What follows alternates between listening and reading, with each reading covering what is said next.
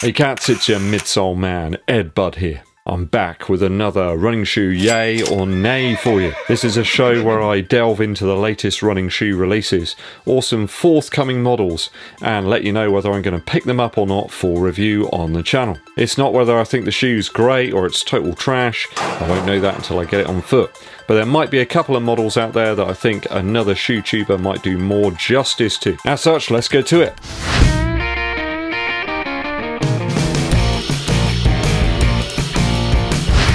Thanks for joining me on the channel once again. We are heading towards 30,000 subscribers, like an uncontrollable crazy horse. Emlyn Hughes, that's what we are, that's what we are. If you haven't done so already, help the channel out by hitting that subscribe button and also clicking the bell below for notifications, so you're notified. Give this video a thumbs up, like, and share it with your running buddies. That makes a huge difference to the channel and helps us to get out there like some sort of octopus in all the different zones. No idea what I'm talking about today. Running shoe yay or nay time. 4 new shoes up today, or at least ones that are going to come out in the very near future. A real mixed bag today. Shoe number 1. Okay, so track spike first from Adidas.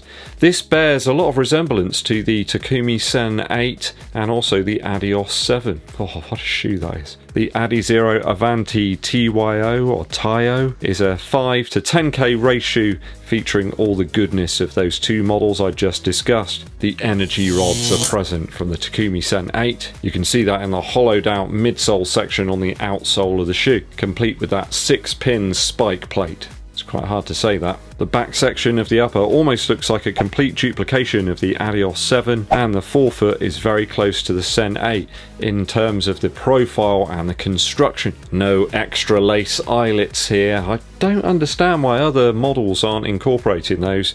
Really works well. I remember using them on the Adios Pro Original. Remember that pink one? That was one of those shoes you could put on and no one would notice you as you were running around the trading estate. But we do have a full Light Strike Pro midsole here, which looks almost like a running shoe really, rather than a track spike. Hardly any of the heel's been carved out whatsoever in this model. I've still got a pair of Dragonfly spikes that I've got hardly any miles in whatsoever, so there's no real need for me to pick up another pair of track spikes. I just don't need them. There's other people out there that will benefit more from them than me, rather than them just collecting dust here. What's the point? Though I have to be honest, the specification of these is very, very impressive. It's a nay from me on the ADIDAS ADIZERO AVANTI TYO. There's some other people out there on YouTube that will do these more justice. Shoe 2. Now this is one I'm revisiting mainly because loads and loads of viewers have been asking me to. There's loads of interest in the HOKA Mach 5. Now the Mach 4 was quite an interesting shoe. I didn't really like the profile of it all that much, but it ran okay. It didn't sort of blow me away by any stretch. I went for an 11.5 in the HOKA Mach 4. I could have probably half sized down. I've noticed some HOKA shoes are just a little bit too tight in an 11. Some are absolutely huge if I go up to an 11.5. So there's a bit of a balancing act really. That Mach 5 has got a new midsole material in the Pro Fly Plus. I think that'll reduce the weight a little bit down over the already quite light Mach 4. Really is quite light in hand, this one. There's not an awful lot to it. We do seem to have the same outsole setup here, and I did see quite a lot of quick initial wear, but that seemed to level out over time. The Mountain Spring and Puffin's Beak colourway here really does speak to me. It's hitting the right buttons, and I liked the upper materials in the Mach 4. I think it's more the shape of the shoe that just felt a little bit too overbearing, like it was controlling the way I was running perhaps. Though the lure of an improved, nimble version of that Mach 4 with a better fit could work for me, so I'm going to say it's maybe a yay, somewhere in the middle perhaps on the Mach 5. I'll see if I can get a good deal on them, and if I can, I might pick them up for review. Maybe if I can, I'll get the Radiant Yellow and Evening Primrose version. That seems even better. Quite striking to the eyes. Certainly a summer shoe. It's not going to look that great if it starts to rain and there's loads of grime and muck out there. So I'm on the fence a little bit about that one. Shoe 3 is the ALTRA VANISH Tempo. Quite an expensive gamble this one, I've got to be honest with you guys. £175. I've only tried out one Ultra shoe in the past. Yeah, it was pretty good, I have to be honest. Although it took me quite a while to get it. I had to change the sizes up, and I bought it from like a French store, so I'm not sure I'd do that now with Brexit and all that. Striking looks with a Zoomfly SP transparent vibe in the upper, and a very low sub 200 gram weight in the sample size. Now that's what I'm talking about. This one reminds me a little bit, I suppose, of the Puma Deviate Nitro Elite off the bat. I guess when you've got a zero drop shoe, you can stick loads and loads of foam in and not sort of worry about it. Yeah, why don't they do one that's just 40mm of foam all the way? I think this one's 32 in the heel. By all accounts, apparently some Ultra shoes aren't quite the zero drop that they make them out to be. Interesting, actually, while we're talking about drop, I have noticed recently that some Nike shoes actually seem to be slightly lower in the heel and kind of build up around the arch area a little bit more than people realise. I think it's perhaps a little trick of Nike's there to try and get a certain shoe in under 40mm when it probably isn't all the way along the footbed. Have a look at some of your running shoes next time and you'll see that actually they almost raise up in that arch area. Now this one's listed as being a slim fit shoe, so that could be ideal for me. I do seem to struggle even with a narrow foot in some shoes these days.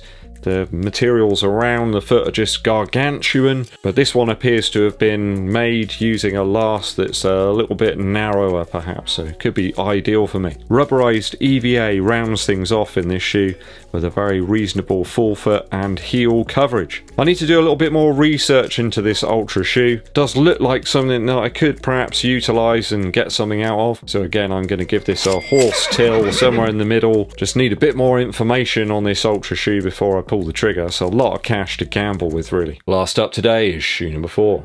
Viewers have been requesting more shoes from Brooks, so how about the Ghost 15? This is a staple of the Brooks lineup, the 15th iteration already. It's utilising their DNA Loft version 2. I do see there's a version 3 out at the moment that does have nitro infused properties. I think that's where the whole Puma and Brooks issues come from recently, and all of the advertising on Brooks' website right now is about nitro infusing your run. Perhaps a more daily use shoe than anything, this one. They haven't opted again for that nitro infused V3. A lot of brands have been doing that for some time now.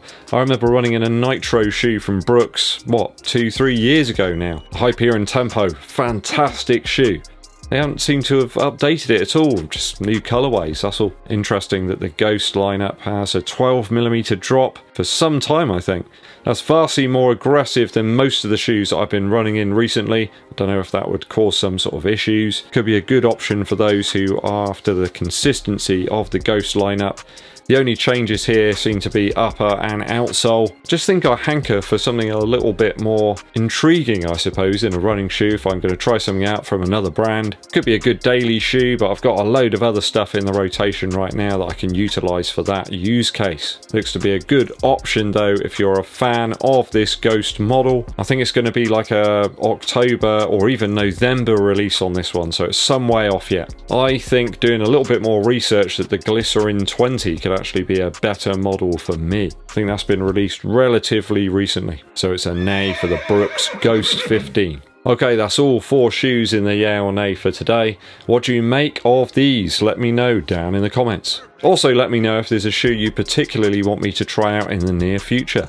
I shall consider it very carefully. Today's musical interlude comes from 2011's fantastic album from Miles Kane, The Colour of the Trap. There's some absolute bangers on this album. I forgot just how good it is.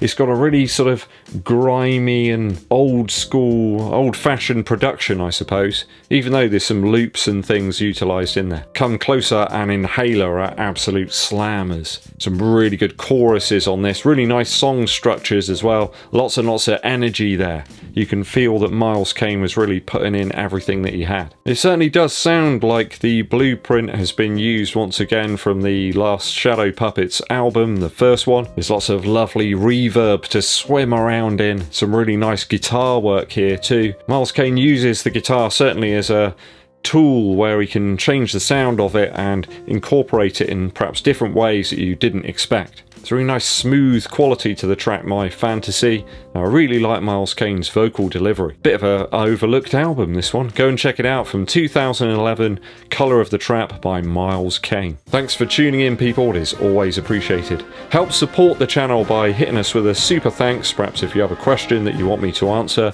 or you want to become a member of the channel and help us keep the shoes flowing in for review. Hit that subscribe button and click the bell below for notifications. Also give this video a thumbs up, like, and share it with your running buddies. My name's EDDBUD, and I'll be seeing you